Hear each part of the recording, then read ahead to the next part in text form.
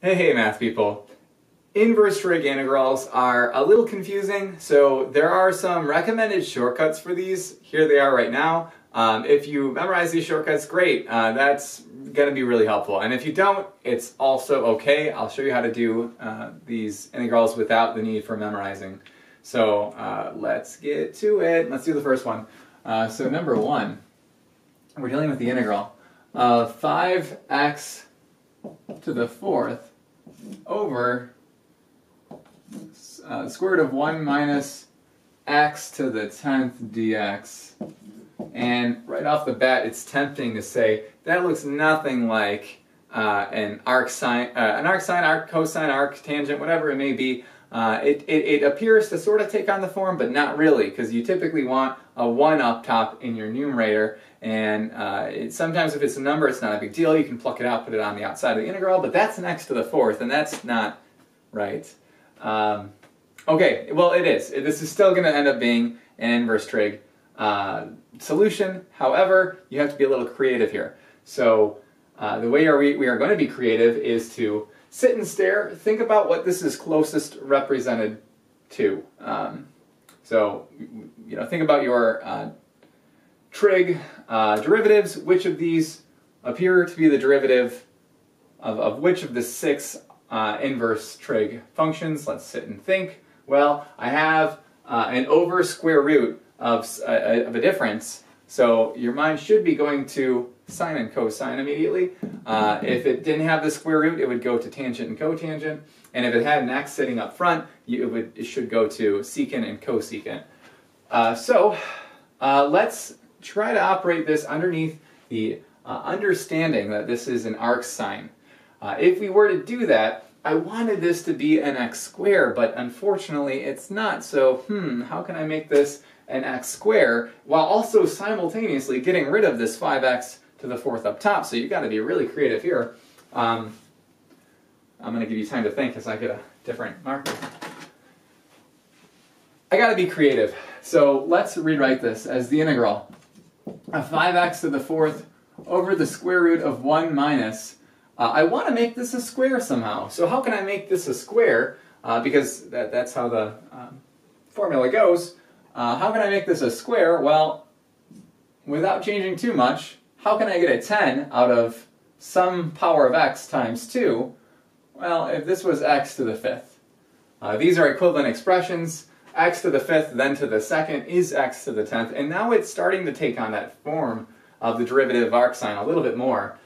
So continuing this process, I see an x to the fifth, and I see a 5x to the fourth, and it should be ultra tempting to do a u substitution here. I can make my u x to the fifth, making a du dx of 5x to the fourth, bringing you to a dx of du over 5x to the fourth. Let's plug these things in. Now, oh, don't forget your dx. All right. So plugging in my u for x to the fifth, we can do that. So it's going to be 1 minus u squared.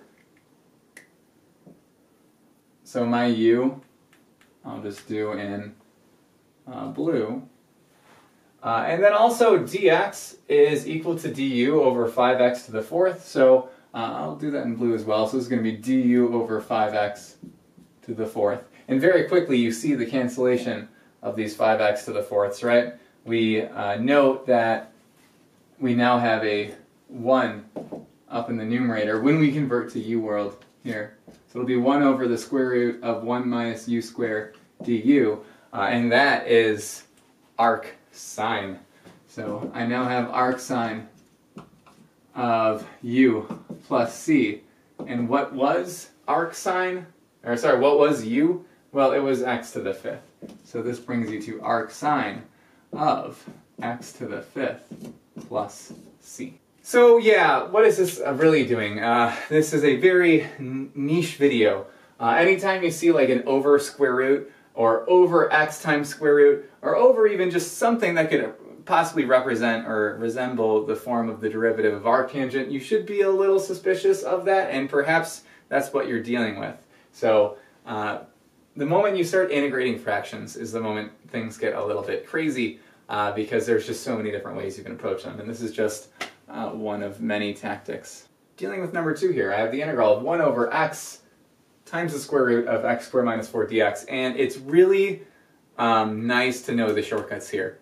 If you knew the shortcuts I flashed at the beginning, this problem is a 20-second problem, probably less than that, 10-second problem, and you don't have to do too much thinking. However, that is not the case if you don't remember the formulas, and you have to be a little creative. This should resemble arcsecant, the derivative of arcsecant. So write this expression on the inside.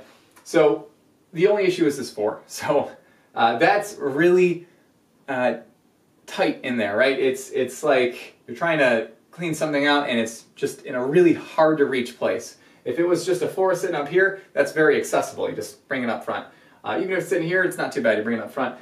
Point being, this 4 is really in there. We got to be really creative in how we pluck it out. So let's do exactly that. I need to get that 4 out of here. How do I extract this 4?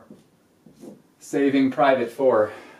We want to start by factoring it out of this binomial down below. So if I factor out a 4 here, I'm going to end up getting a 4 times the x squared over 4 and then minus 1, which is what we want. We wanted this to be a 1. So continuing this, we can think about this further. The square root of 4 is just 2. And now I have a 2 plucked out down in the denominator. And I want to write this in a different way. I want to write this as x over 2 all squared minus 1 dx. Now lastly, I have this 2 down in the denominator. That's just a half. I can pluck this out as a value sitting in front of my integral. So it's 1 over x times the square root of x over 2 squared minus 1. And I did it. I saved private 4. He's out of the fight. However, I have another problem I have to deal with. I have this x over 2 squared instead of just x. So what the heck do I do here? It's really close to looking like an arcsecant if this was just, say, a u. A u substitution is what we should do. If I make my u x over 2, because I know it's going to take on a secant, then my choice of u is going to help me out here. Du dx is going to equal to a half. So what is dx going to equal to here? Dx will equal to 2 du. Let's see how this helps me. Let's plug some things in here. I want to continue this over here. And this will be my u sub box. So I have 1/2 times the integral of 1 over x times the square root of. Okay, now I have my u for x over 2, and I'm squaring that. And I'm then now subtracting off this 1, that didn't change either. And my dx this time around is equal to 2 du. So I'll write that in blue. So this x is kind of a problem down here. I can actually use this expression to my advantage. I can solve for x in this expression and get that x is equal to, it's supposed to be an equal, is equal to 2u, and that will help me remove all the x's from this problem. So sometimes you have to be creative with your u sub as well. I think I made an earlier video where I said, oh, well, u subs are pretty straightforward. I think they are relative to biparts, but because there's not too many tricks to a u sub, but this is one of them. This is actually a great u sub problem in itself because you have to have a creative choice of u to solve this out in a non-conventional way. But anyway, we did here is we used this relationship between u and x, and that allowed me to rewrite this x down below as 2u. And actually what's nice is that these two 2's cancel, so I get that this is equal to 1/2 the integral of 1 over u times the square root of u squared minus 1 du. There it is, that's secant. So this is going to be 1/2, or arcsecant, right? Arcsecant of u plus c. Finishing off the problem by plugging my u back in, I get 1/2 arcsecant of x over 2 plus c. So shortcut would have been really nice here. We could have just straight up jumped to the final answer. But I understand that you have a lot to memorize, so this is how you do it otherwise. I'm going to ask you to continue to math on. I will do the same. I'll see you in the next video.